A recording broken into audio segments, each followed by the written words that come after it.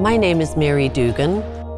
I am a member of the Portlaoise parish here in County Laois in Ireland. I've been a member here for 7 years.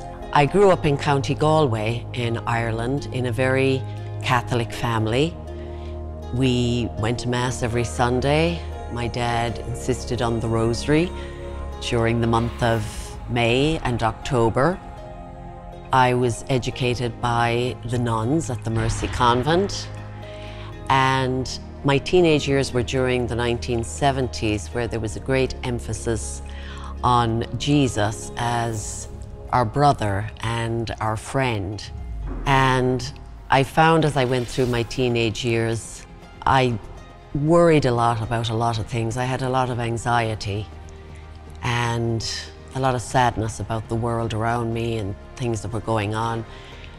And I came to understand that Jesus was really the one person who could understand me through and through.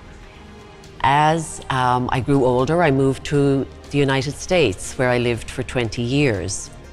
I became more deeply involved in my faith. I worked in music ministry for 3 different churches. And then my life took another turbulent turn, and that's when I found myself really drawn to Jesus in the Blessed Sacrament.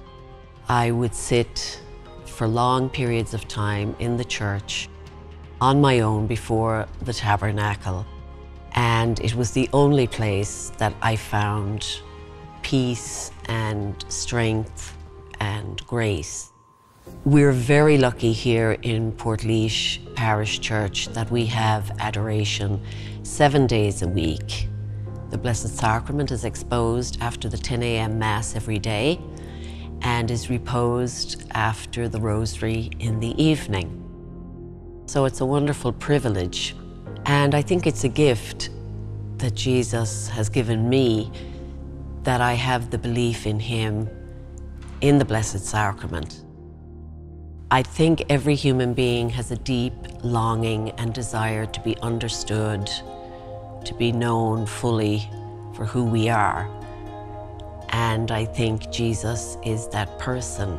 Jesus Himself in the Gospel said to us, "Come all you who labor and are overburdened, and I will give you rest." And so many are burdened at this time with many different things. It could be ill health, it could be mental or physical, it could be disabilities of any kind, it could be worries about employment, our family members. We can be burdened with shame or guilt about events in our past. And Jesus is saying to us to just come to Him and lay everything at His feet. And He accepts us completely with an unconditional love. And it may be that to spend a full hour seems very daunting in the beginning. We're all distracted, we all have lots of things going on in life. But maybe to start with just 15 minutes, to make a habit of saying, okay, I'll be in town today, instead of passing by the church, I will just go in and sit for 15 minutes. Maybe say some favorite prayers, maybe just sit there and let the Lord look into your heart, and He knows your needs. And you will find that once you do that 15 minutes, it will grow into a half hour and then maybe an hour. And I find the longer I sit with the Lord, the more I'm able to just sit there, and I get a deep, deep peace. Also, we can feel very alone in our faith in this day and age. The world doesn't want to acknowledge Jesus or acknowledge God, and sometimes even in your own family circle or among your friends, you might be the one with a deep faith, and it seems no one understands that. But when you come to church and you sit quietly with the Lord, you see other people who are there every day. You may not know their names, but you have that bond with them. You know you're not alone. Other people are here. And that gives you a lovely feeling of comfort as well. And then there's the other side. It's not all about what we get from Jesus. But there will be times when you will be totally distracted. There will be noise. The heating may have broken down and the church may be very, very cold, especially in the winter months. And your first impulse is to just pack up and go home and tell the Lord, no, I'll come back another day. But then you realize this is something the Lord is asking me to do, to just hang on and do this for Him. And it's a little way of proving, for me anyway, my love for Him, that I will stay when it doesn't feel convenient or conducive to prayer.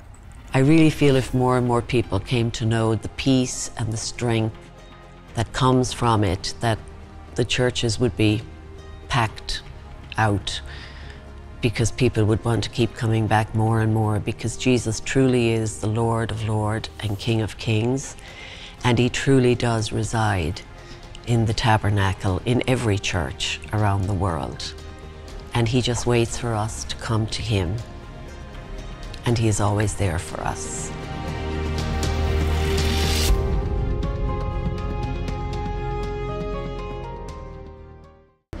It's a great joy for me to endorse Shalom World TV. I was delighted to hear that they were going to be based in Portlaoise in our diocese, in a studio there in the parish, to base their Irish operation. I'm delighted to welcome the Shalom team.